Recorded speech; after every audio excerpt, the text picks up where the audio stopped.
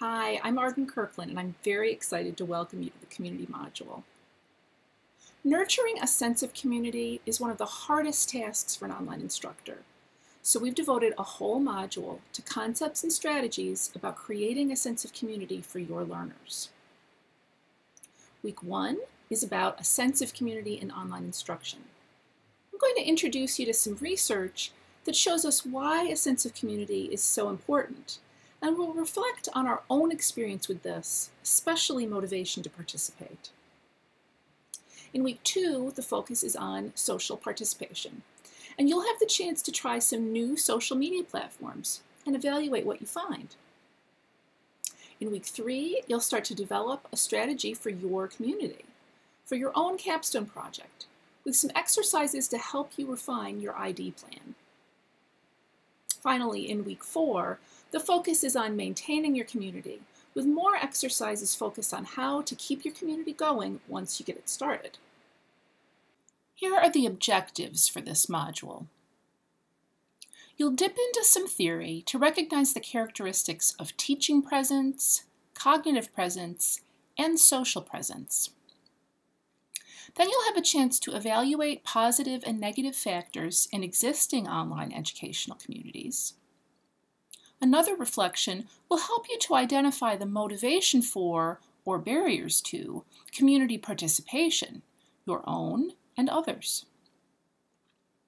As a part of refining your ID plan, you will develop a strategy for activities that fit with your community members' motivation for participation.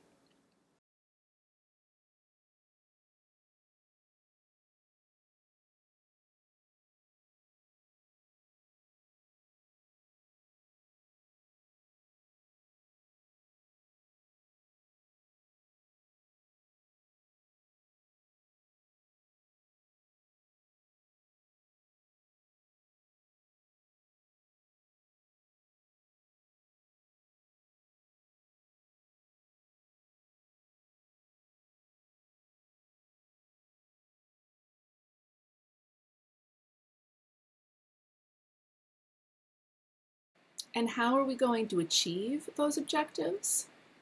Well, much of this will follow the same format as other modules you may have already gone through, with lessons, challenge and reflection questions, workbook activities, and forum posts. However, in the spirit of fostering community, this module will have 2 activities that require you to work with at least one other person. Yes, I know for many of you this may be difficult. We've heard how much it helps for this program to be self-paced, and that may mean you can't easily identify others who are ready to do these activities at the same time as you. However, we're pushing you to face this challenge so you can be sure to experience firsthand what it's like to interact with others through online learning. So hopefully you will see not only how challenging it can be to arrange, but also how much it is worth it in the end. Do you remember in the orientation module how I encouraged you to find others to interact with as you go through this program? Well, if you haven't done that yet, now's the time. You may want to revisit my list of ideas in orientation for different ways to find a person to do this partner activity with. You can do it with a small group of 3 to 5 if a few of you are ready at the same time. Another tip, if the timing isn't quite right, go ahead and skip ahead to weeks 3 and 4 and come back to the activities in week 1 and 2 when your potential partner is available. For some of you, these partner activities will be a lot of fun. For others, they may be excruciating.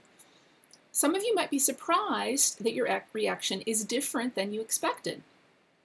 Remember, your personal learning style may be different from the person you partner with, and will certainly be different from at least some of your eventual learners. That's why we're pushing you to move outside of your comfort zone here. If I can do it, so can you. I used to hate group work, both in face-to-face and online settings. But over the years, I've come to value it so much that here I am making you do it.